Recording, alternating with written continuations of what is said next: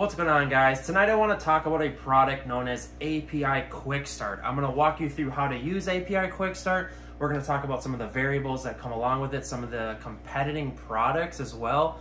Come over here and I'll show it to you. So API Quick Start has been in the hobby for a hot second. This stuff is kind of known as like a fossil. A lot of these API products are super old school. But they still work. So essentially what this does, it enables you to quick start your cycle essentially, because a cycle will commonly take a couple weeks, and what this is the pores to the nitrifying bacteria which create a cycle. Some of the competitors over here are, this is kind of a newer brand, Fritz. This is their live nitrifying bacteria. This kind of does the same thing. One thing to note, Fritz claims that nitrifying bacteria has to be most of the time refrigerated. So, I mean, there's a lot of skepticism surrounding these products of Quick Start.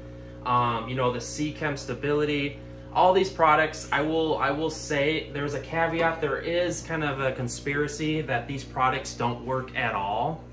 My personal opinion, if you, I don't know. I'm on the fence because some of these products claim to be the spores to the nitrifying bacteria. Some of the products claim that you have to refrigerate this stuff. Some of them are dosed a lot differently. Like for instance, how to use the API Quick Start.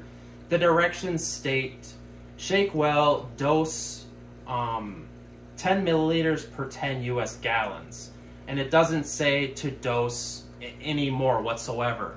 And what I also don't like about the directions is that once you dose this stuff, you're supposed to add an ammonia source, which I feel like they should, these things should inform you of that on the directions, because when dosing this stuff, you have to also source ammonia for the spores to feed on to become nitrifying bacteria to eventually move its way to the nitrate in the cycling process.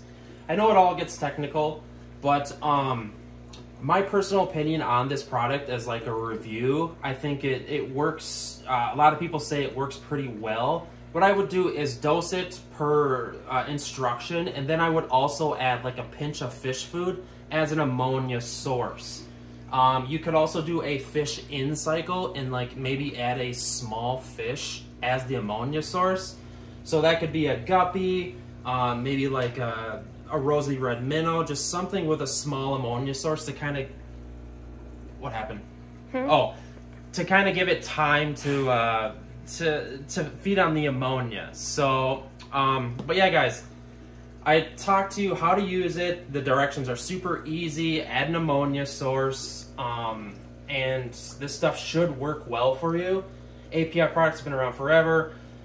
Let me know in the comment section if you have any questions on how to dose it. It's super easy. Like I said, you dose it 10 milliliters per 10 US gallons. Add an ammonia source. There is some skepticism on if you should continue dosing it and how much. I wish there was more details on the bottle. I wish I could speak on behalf of that, but I shouldn't probably because it's my personal opinion. So guys, without further ado, thanks for checking out the guide on API Quick Start. This product is a nitrifying bacteria that helps cycle your aquarium. Thanks and subscribe.